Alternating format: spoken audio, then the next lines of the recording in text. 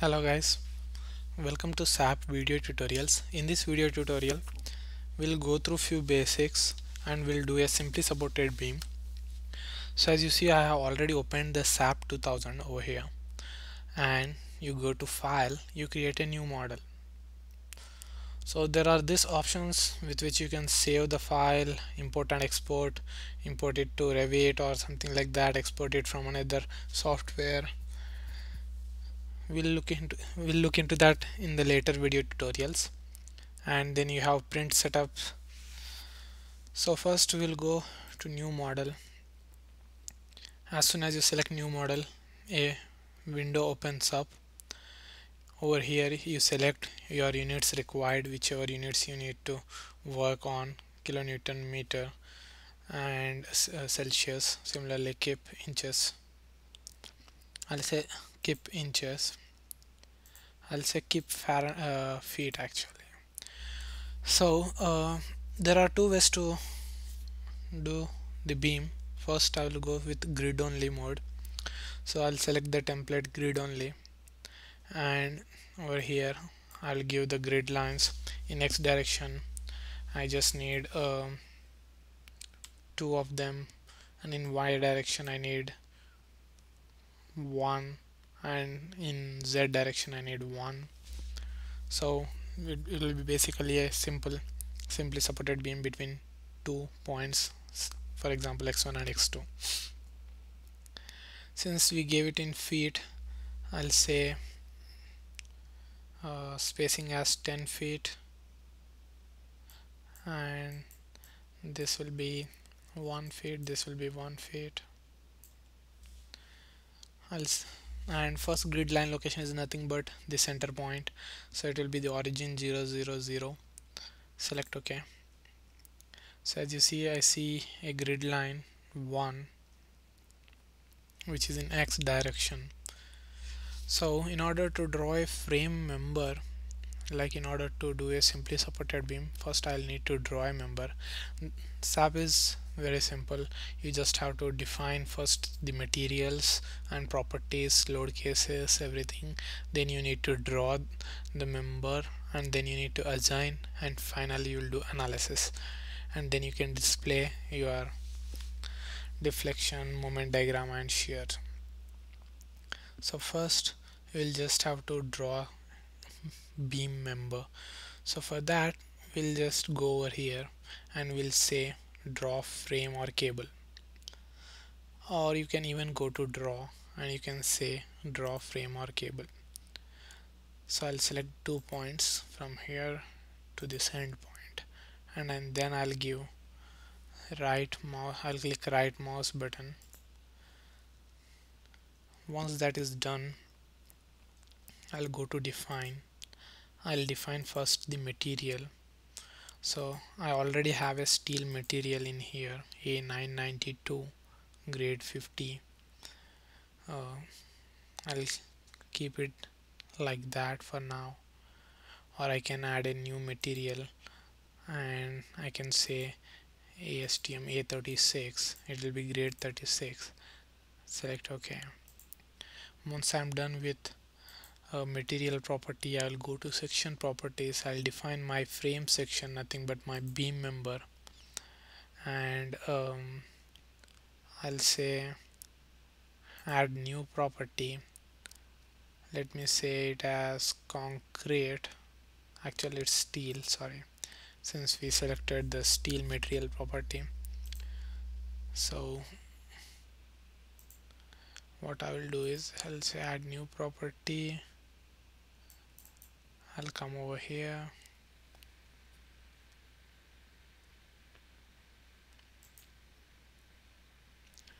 actually like I can add new property, I can just change the dimensions over here, but instead of that what I'll do is I'll import new property. I'll import it from AIC14.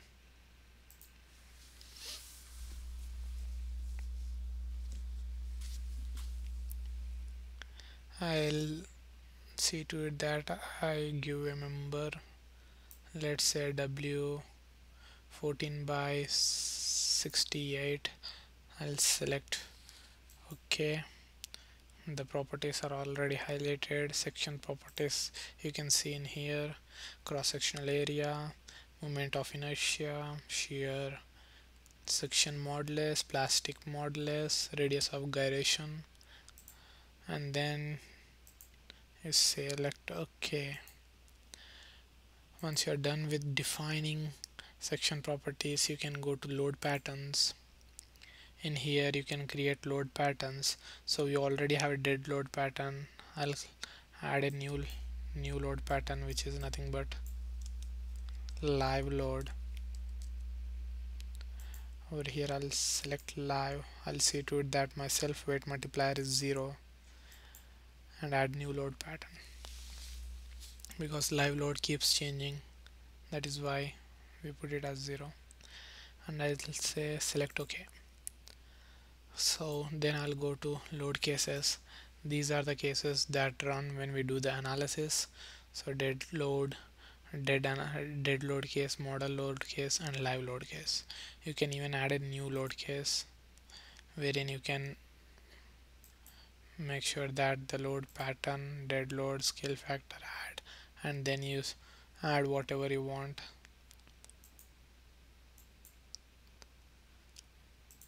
But for now this will be sufficient.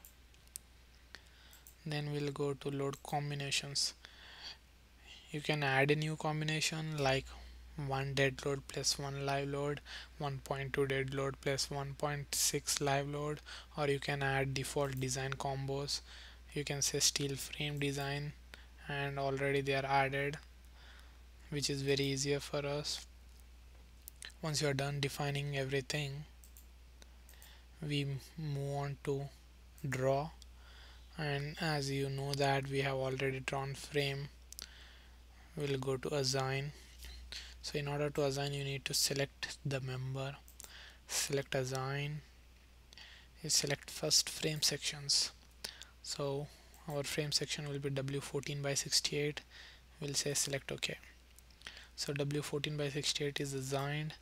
So you come to 3D view window over here and you say select set display options, this one exactly, and make sure you select extrude view box checked in, select OK, so that you can just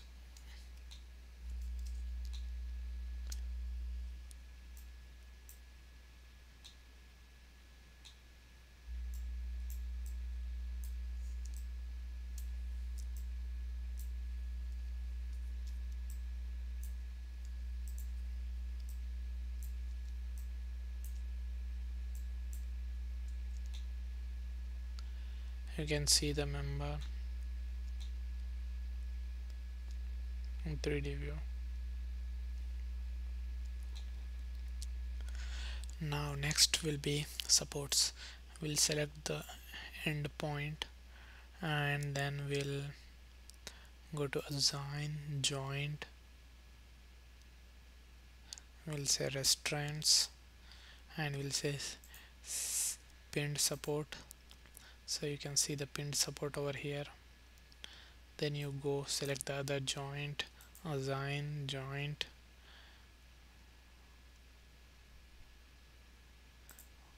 restraints, you select roller support and select OK. So you can see the roller support on this side. Once you are done with that, you will go select the member, you will go to assign and assign frame loads, let's say distributed, and 0.025 kip per feet as dead load in gravity direction, which is downward direction. And this is basically when you are applying the loads, like you just want the load to be applied from distance of 0 to, let's say, 0.25 in 10 feet, nothing but 2.5 feet. So in that case you'll apply this, you'll use this. We'll also do that probably in the next video or the video after that. and we'll select OK over here. Now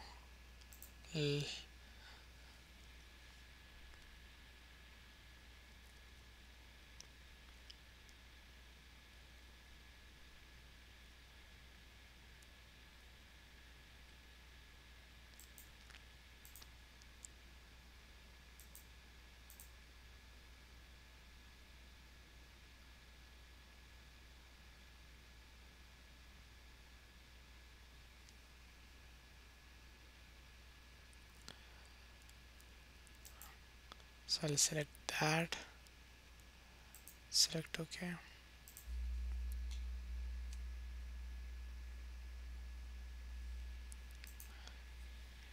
Dead load, span loading.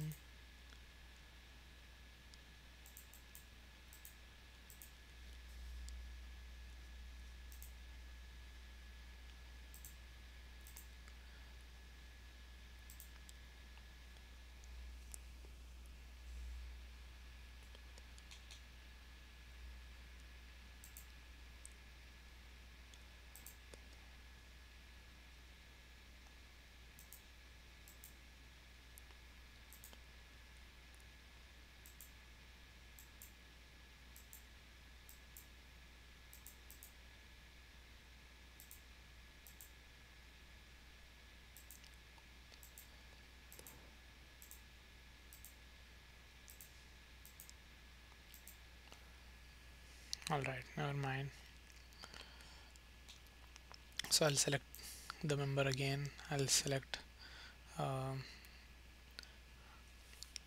I'll select assign over here, and I'll go to frame loads. I'll select distributed. Then I'll select the load pattern name, live load, and I'll give the live load as 40 kips per feet. I'll select OK. Now once I'm done with that,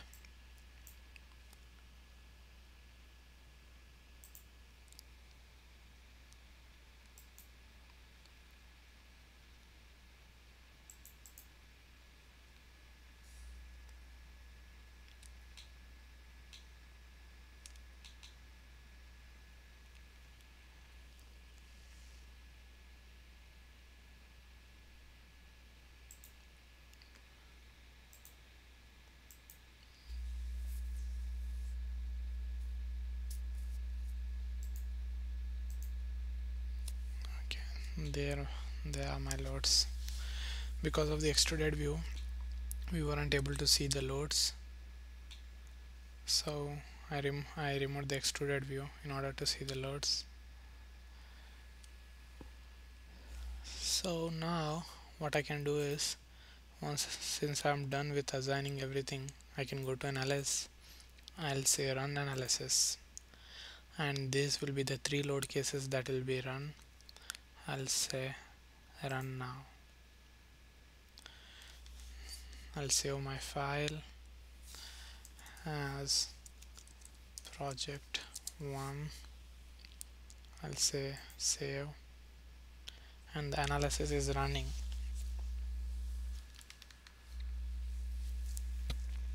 So this is the deformed shape. Once the load is applied, we can go over here and say show deformed shape. We can select our load combination, and depending on that it shows us.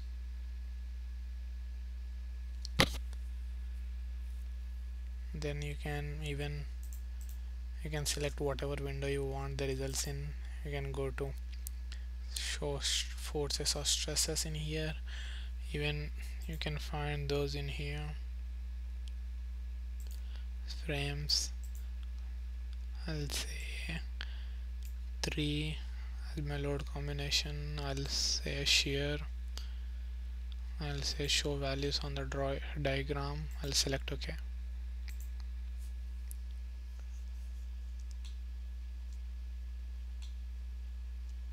So you can see the values 0.47 and 0.47. At joints you will get the reactions.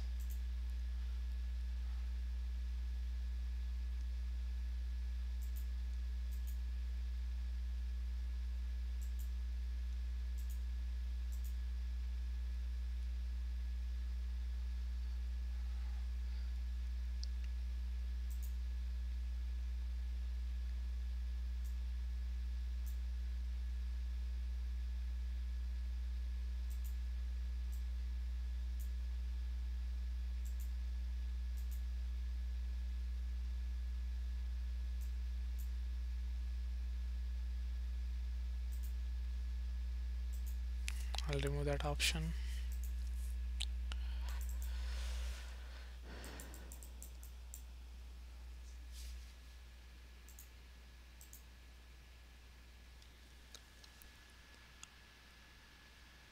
I'll say moment, and that way I can see the moment. For some reason, okay, moment 3 3, I'll say show values on the diagram. Yep, see, there's my moment.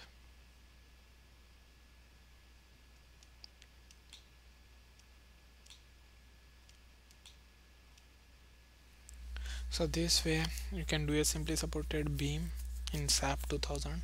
In the next video we'll be going through a continuous beam and different types of loadings. Thank you for watching the video.